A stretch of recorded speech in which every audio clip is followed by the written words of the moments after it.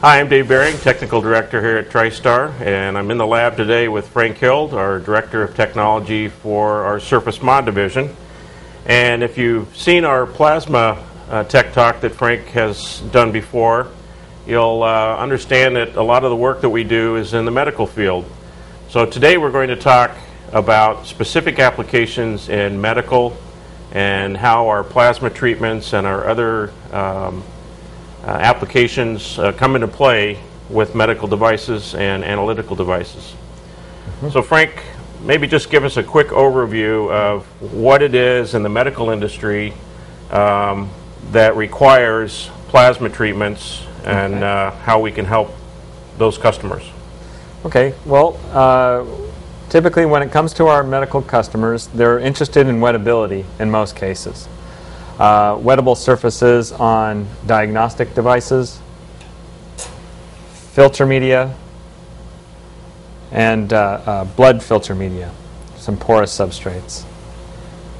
The wettability on these polymers is mainly due to depositing chemical reagents for detection. Either they need the surface to be wettable so that the reagents flow nicely and adhere well, or they need to get human fluid to the device, as in with wicks and filter media. Second application that we get, which is more elegant, are actual chemical functionality. Standard PCR well plates made of propylene, we actually treat those in our plasma chambers to either a primary amine surface or a carboxyl surface. The companies that require that use reagents to derivatize either the amine or their carboxyl so that they bind the appropriate DNA or RNA strands. I think the third application that would be of interest is USP Class 6 coatings for lubrication, like Parylene type coatings. This type of coating allows plunger tips or O-ring seals to operate smoothly and lubricate and turn nicely without actually having a loose lubricant like silicone oil sloughing off and getting into the patient. What are some of the problems that we here at TriStar have run into when customers bring us a material? I know that there have been conditions where there's some difficulty with the plasma or with the treatments that we're trying to accomplish. Maybe talk about that a little bit and the types of things that we need to find out from customers to help them. All right, yeah. Before we actually do run or actually begin any experimental work with the materials, really what we have to know is, what is the base material? Is it a polycarbonate? Are you sure it's polycarbonate? Is it polystyrene or a mixture blend? And are there additives to these polymers? For most part, most of our medical grade materials don't have any plasticizer. But that's not to say that the injection molder that these parts are coming from don't have flow agents or mold release. So all that information must be known before. And if your molder is a good molding, or the plastic parts are coming from a very reputable place where they're very consistent, plasma treatments can be repeatable and reproducible.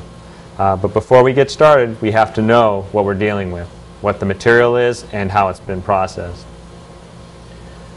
So our process, just for you, our customers, our process as we go through this study is that we like to get samples of the material. Frank will then do some research on it, understanding what some of the basic parameters are that you're interested in accomplishing, whether it's hydrophobic, hydrophilic, if you're going to be putting on any other media onto the surfaces, just what it is you want to do to functionalize that material.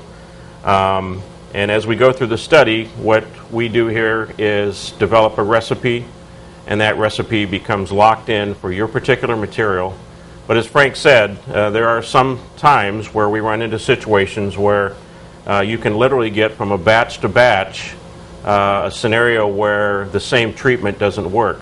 So it's very critical that we have a full understanding of all of the issues with your polymer, with your design parameters, what you ultimately want to accomplish, and and that will help us to help you get to that goal.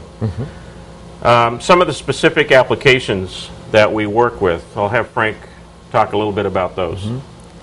A new application that seems to come up, has been coming up recently, are to either inhibit or enhance flow of aqueous solution through open cell foam material.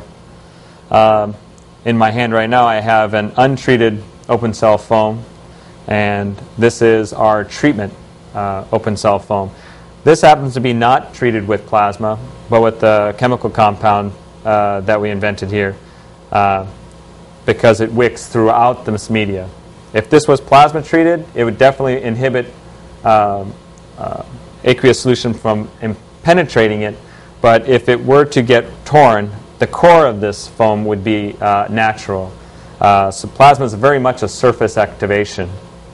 So what we had to do is create a compound that would wick throughout this material to make it hydrophobic.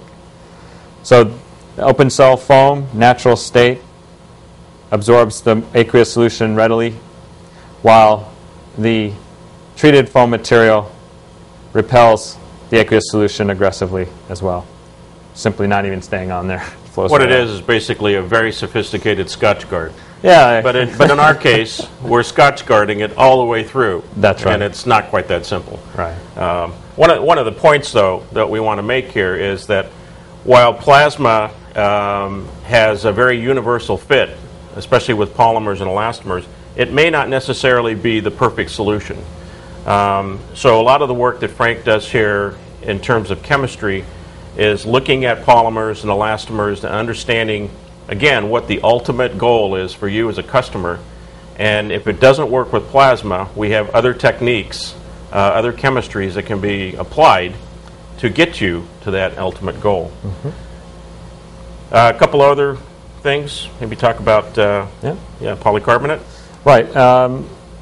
Also, medically speaking, we have ophthalmics. A lot of the push right now is to lightweight, high-index refractive polymers. Though these polymers are lightweight and have good index refraction, making glassware very lightweight and attractive, they scratch easily. So we have coatings that can be a nice hard coat coating for urethane or polycarbonate lenses that can be applied in a dip or a spray. To further that point, the polycarbonate or the urethane lens, if it were plasma activated prior to the coating deposition, the coating adhesion becomes tenaciously strong. So it becomes a very good conformal scratch-resistant coating for the ophthalmic lens. For the filter media, this actually is a blood filter media, has micropores, but by nature of its propylene backbone, it is hydrophobic. But we can actually activate this so that the blood filter, the blood will wick through this material quite easily, not allowing any bubbles to form or make the filter any less efficient than it possibly could be. So the bottom line of our surface modification group is really, again, looking at polymers, looking at elastomers, understanding what it is you want to accomplish, understanding the chemistry behind it, and then using any number of techniques that we have available to us to make that surface hydrophobic, make it hydrophilic, put on a special coating, whatever it is that you need to have us do. We here at TriStar SMD have the ability to help you with that, and we invite you to contact Frank or any of our other divisions, and we will be happy to work with you on developing that recipe, developing a solution for your medical, your biomedical, analytical devices. That's one of the areas of specialty here at TriStar, and we look forward to hearing from you, and invite you to go to the video library on a regular basis. We're constantly adding new things. If you haven't seen Frank's discussion on plasma technology, please do that. It'll give you a better understanding of how all of this works. Thanks for joining us at Tech Talk, and we look forward to seeing you again. Thank you.